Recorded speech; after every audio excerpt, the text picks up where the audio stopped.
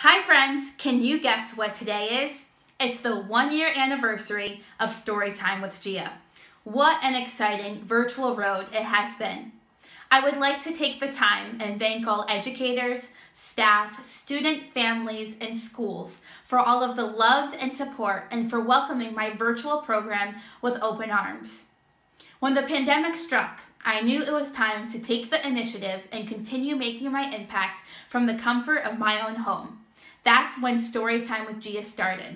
It started off as a simple concept, zooming into homes and promoting and sharing the gift of reading and literacy, and now has evolved into a program that has absolutely soared across the state of Connecticut. From being named a WTNH News 8's Wednesday Warrior to virtually appearing in multiple classrooms per week, I'm so excited and honored that I'm able to share my efforts with Storytime with Gia with you. Well, this week we introduce you to a warrior who believes in the power of reading. She did not let the pandemic hold her back from connecting with kids.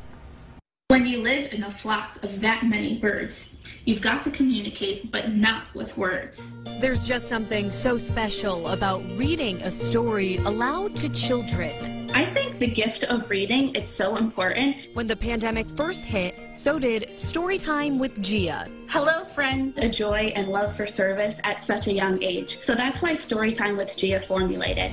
And making my impact from home was really important to me because the ability to be out in the community had been stopped. Welcome back friends to this week's edition. 17-year-old Gia Iwanek of North Haven virtually joins classrooms all across Connecticut and reads to students. As a little girl, I was so excited when special guest readers came into my class, so I'm glad that I get to provide that opportunity to kids as well. They stop, they gawk, they gaze, they stare. I actually got an email from a few of the teachers whose classrooms I visited last week, and they said that the kids were so engaged. Outside of schools, kids can catch Gia reading on Instagram, Facebook, YouTube, and Zoom. They were so happy that I was able to share a story with them, but also get to talk with them and form a connection with them where they got to share a little bit about themselves, set some goals. This time provided a lot of change for kids so quick, so I believe that me being there as an opportunity for them to speak really helped them. And in the spirit of giving, the holidays are my favorite time of the year. She recently launched Home for the Holidays, Sunday Stories with Gia. With a bang and a bash and a crunch and a crash. Where she goes down memory lane and reads her favorite childhood holiday books on social media. We'll be talking turkey.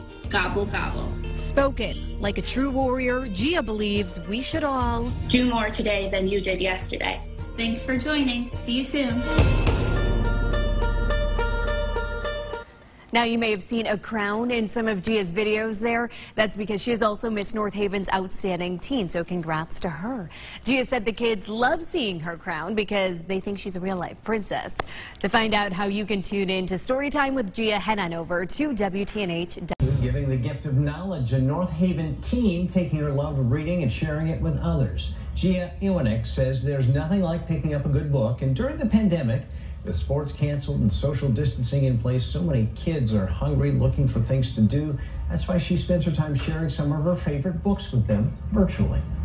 As a little girl, I was so excited when special guest readers came into my class, so I'm glad that I get to provide that opportunity to kids as well. Gia says right now she's cracking open some of her favorite childhood holiday books and reading them to kids of all ages. You can tune in to Good Morning Connecticut tomorrow morning at 6 to find out how your little one can join in on the fun. News 8's Celeste Taglia will introduce us to this week's Wednesday's Warrior tomorrow morning.